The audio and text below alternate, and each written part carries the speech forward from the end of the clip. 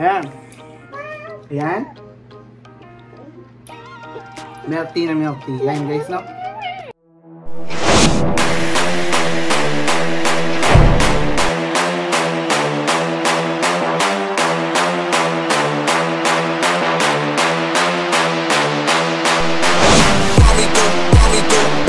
Hi guys, it's me Jans and welcome to my YouTube channel Jans Vlogs at panibagong food taste vlog po tayo. Ayan, at lalamon po tayo ulit guys. Ang ating titikman ay ang Subway at itong Shaka Shaka milk tea. Alright, so hi! So guys, ating titikman ang Subway cheese and steak. Ayan, steak and cheese pala. Ayan, ayan, at lalamunin po natin ang ating pong Subway na steak and cheese. So, yung ano po natin guys is laman po nito is yung steak, yung cheese na American cheese. So, hanap ako ng Filipino cheese. Wala naman po.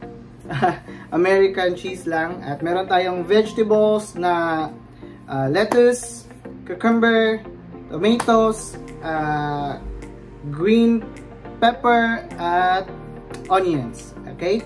So, titikman natin kung masarap ba yung steak and cheese na Subway. Diba? So, galing po guys, diba? So, bago natin to lalamunin guys, please subscribe to my YouTube channel kung bago po kayo sa ating channel guys, para updated po kayo sa aking mga lamon videos at sa ating mga iba't iba pang videos, especially sa ating ukulele tutorials. Ayan. So guys, lalamunin na natin. So gaano ba kasarap? May Subway at meron pala tong sauce. Yung sauce po natin pinalagay dito is may mayo, may creamy sriracha, at merong barbecue. So ayan, lalamunin na natin guys.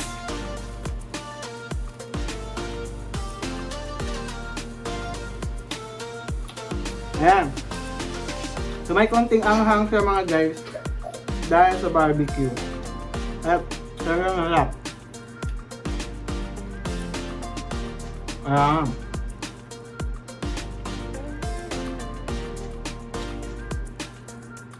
So, ayan po siya. Kita po ninyo yung steak. Beef po siya. Ayan. Onions. At yung bread po niya guys is Italian. So, ayan.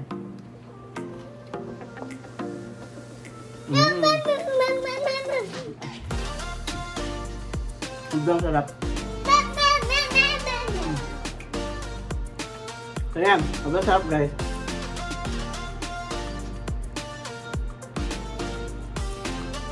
No. Ayos. So, pwede po kayong mamili kahit anong, meron pa mga iba't ibang diba, pag Subway. May Subway naman sa Pilipinas. Pero yan guys, ito steak and cheese. So, kung mayroong steak and cheese, ayos, masarap. So yan, magka-timber siya. Masarap po siya.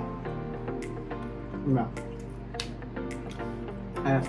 So, ito pala yung store na ating binilihan.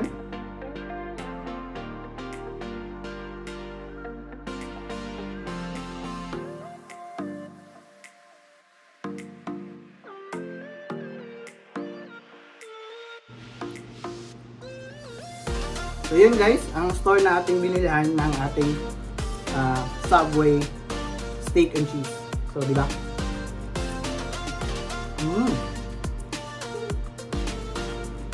Sobrang sarap. Ayos. Para maubos ko, gutom ako eh. Diba? Ito yung lalamunin natin eh.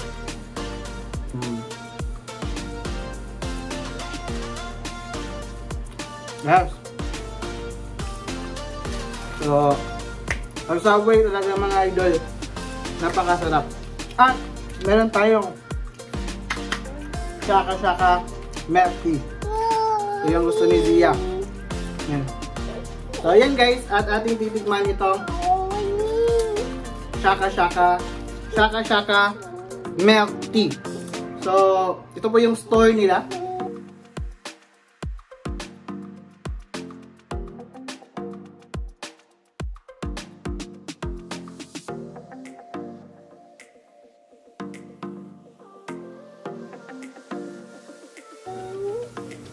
So, yun po yung store nila guys at atin itong titikman.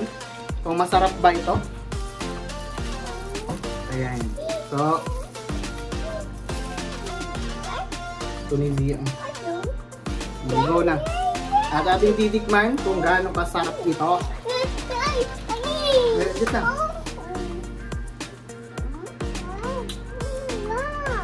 So, ayan. Milk tea na milk tea. Yan guys, no? Napaka-solid, napakasarap mga kalamon.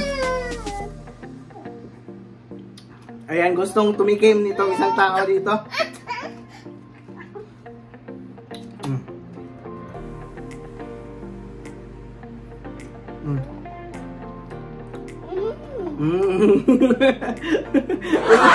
Ayan, nakainom na siya. Galing. At may bubbles po siya guys, no? May pearl. So, may pearl po siya. Pero, hindi kami, minsanan lang kami bumibili nito. Kasi, di ba? Kung gusto niyo po, wag po ninyong araw-arawin talaga yung milk tea guys. Okay? So, yung pearls naman ng nila, napaka-smooth po. Napakasarap. Ha? Hindi masyadong matigas. So, ayos. Ayos po siya. Sobrang solid. Masarap. Ayan.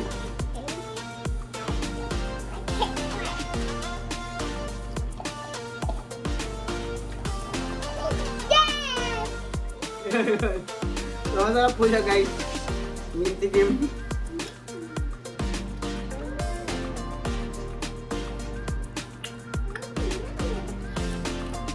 Ayos. Diba? So, Shaka Tea House, Steak and Cheese Subway, solid. Mga kalamon. Lamon lang tayo ng lamon.